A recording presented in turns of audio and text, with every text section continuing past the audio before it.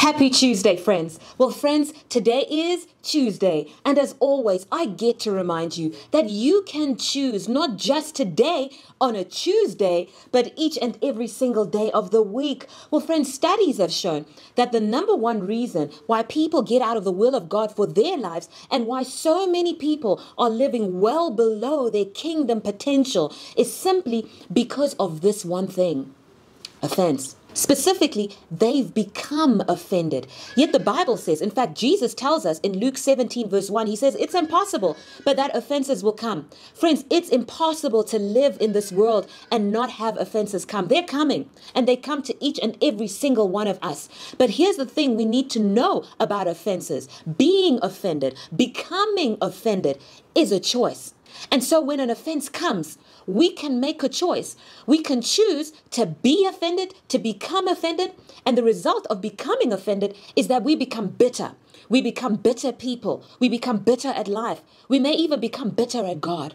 Or when offenses come, we can make a different choice. We can choose to let it go. We can choose to give the offense to God. And the result is we become better. We become better people, better leaders, better at life. Friends, the choice is ours. And so the question you're probably asking is, how do I choose to not become offended? How do I choose to not take an offense? Well, Jesus gives us an answer. In fact, he gives us this answer in Luke 17 verses 3 to 4. And really, I'm just going to paraphrase what he says. But he says, if someone crosses a line in a way that hurts you, in a way that truly does offend you, he tells us this one truth. He says, forgive. One thing I've learned is when Jesus issues a grace instruction, when Jesus tells us to forgive, embedded in that grace instruction, embedded in that word forgive, is all the ability, is all the faith that we need to forgive. Friends, you can forgive. You can let it go. Now, here's where so many people get so tripped up when it comes to forgiveness. And I say this with love because I used to get so tripped up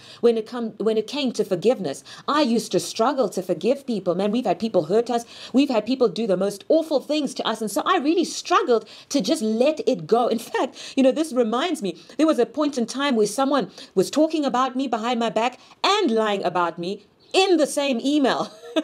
And for good measure, they were talking about me behind my back, lying about me behind my back, and they forgot to remove me from their email trail. So I saw every single thing they said about me. Man, it hurt. It really, really hurt. And truth be told, I struggled to just let it go until I realized 4 things about forgiveness that I'm going to be sharing with you. And these 4 things really set me free and really helped me to just let it go. The first thing I found out about forgiveness is that forgiveness is not a feeling. Forgiveness is a choice. And if we're going to wait until we feel like forgiving someone, then we're not going to forgive, friends.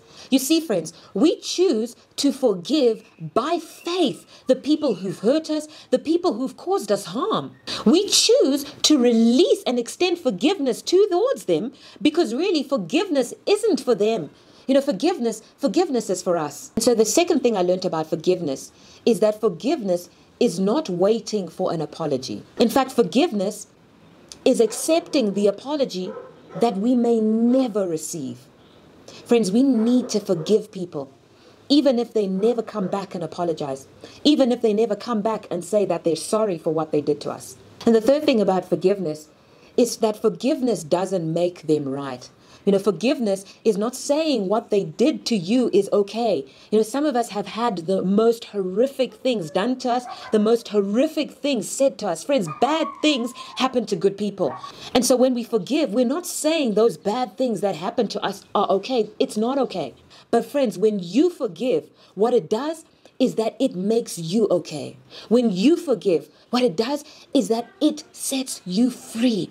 It sets you free to live again. It sets you free to love again. It sets you free to heal. It sets you free, friends, to trust other people again. And so the fourth thing that I learned about forgiveness is that forgiveness doesn't change the past.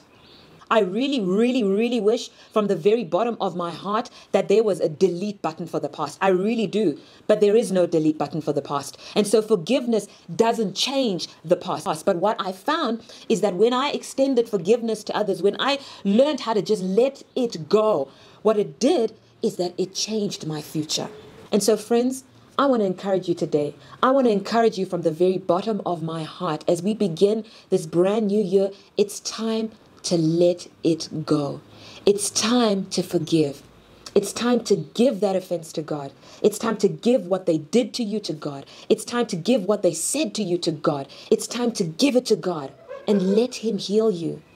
It's time to begin to move forward into your awesome, awesome, awesome destiny. Friend, you can do it. Always cheering for you. Bye-bye.